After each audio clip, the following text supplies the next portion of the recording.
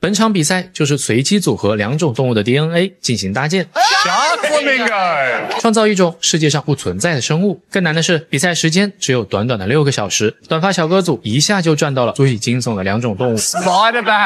蝙蝠猪，这结合出来已经不是动物，是怪物了。会飞的蜘蛛比南方蟑螂还恐怖，他们也不负众望的做出来一个巨型蝙蝠猪，除了腿和翅膀潦草了一点，中间看着很有感觉。动物题目，这不就到胡子哥的主场了。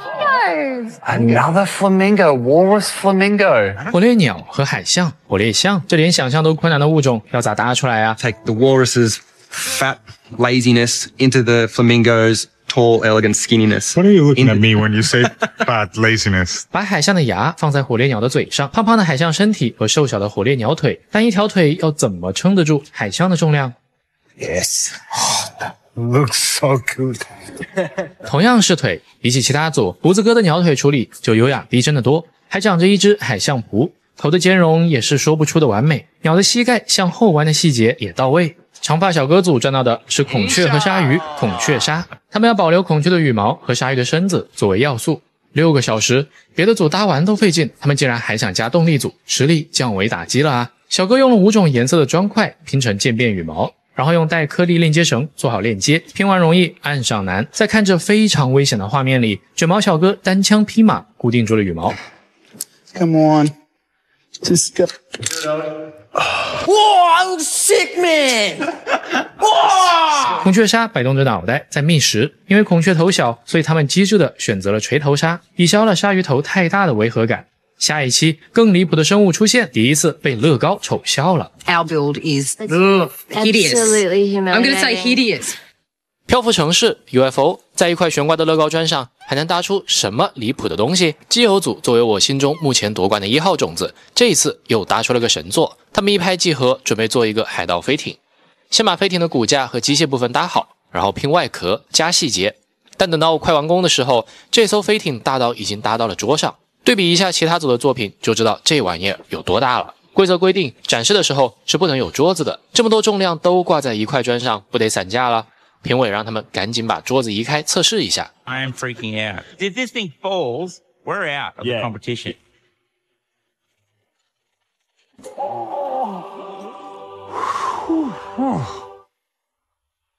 空中的海盗飞艇伸出底部的爪子抓住下方的船，人仔们手持武器正展开一场掠夺。从设计到拼搭，这是10个小时的工作量。这是乐高拼装机吧？ Out of all of our builds here today at Lego Masters, if this was a Lego set, this would be the one I would buy. 唯一美中不足的是，因为海盗飞艇实在太大，所有零件的重量都在向那一块悬挂的砖施压，导致飞艇顶部微微变形，但并不影响我喊666。That is absolutely epic. Well done, guys. Thank you. 这辆悬浮的车看似很稳，但只要轻轻碰一下就会掉下来。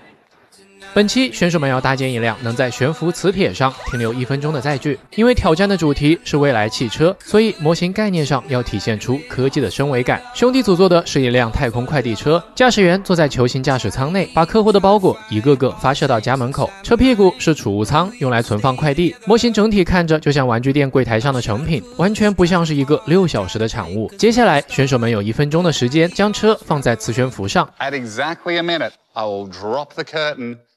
And we hope that there is a car hovering there. Time starting now. That's it. That's it. We are sick to death of the same. 就在即将要稳住时 Welcome. Welcome to the postal van of the future. Get ready to be the postie with the mostie. It's the post-apocalypse, I hope. 1分钟倒计时结束，帷幕拉开的略显尴尬。兄弟俩的车最后还是没有成功征服磁铁，但评委这边毫不吝啬赞美之词。I think it's really cool. It's a shame it didn't float, but still love it nonetheless. Might not have floated, but it floated someone's boat. Oh, nice. 接下来是父子组的探索者号，他们车的设定是采用闪电和各种能源进行驱动。父子俩之前的每次实验都成功了。No. 1分钟倒计时带来的手抖 debuff 让实际情况比测试时困难了很多。Gentlemen, get the hell out of here. in the Explore vehicle. 然而，就在帷幕拉开的瞬间，出现了一个心碎的画面。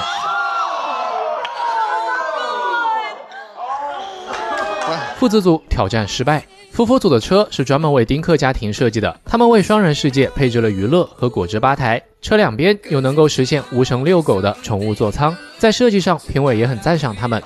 Love their idea. They've got a customer in mind, and I think that goes a long way towards what making a car is. 接下来就是验证平衡性的时刻。All right, you've met the girl from Ipanema. Now meet the car from Ipanema. It's Ipanema dreaming.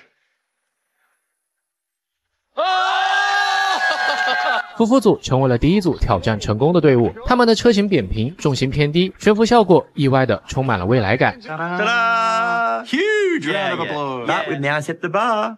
We have shown that it can be done. Yep.